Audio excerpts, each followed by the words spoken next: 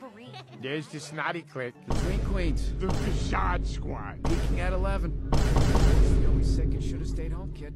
He's one. There's the class clown who secretly despises himself. No way! Are you taller than me now? The inevitable cheese doodle kid. Nah, those look like Dorito fingers. We just moved here from the Bronx. You're new? Wow, that must have been hard. I mean, I never had to leave friends, except last year when we went to Myrtle Beach. And on the flight home, the old lady next to me had arthritis, and so I had to help her open her mustard packet. First child. No filter. Never heard the word enough. Oh, you sleep and poo in the same place? Hey, I poo where he sleeps.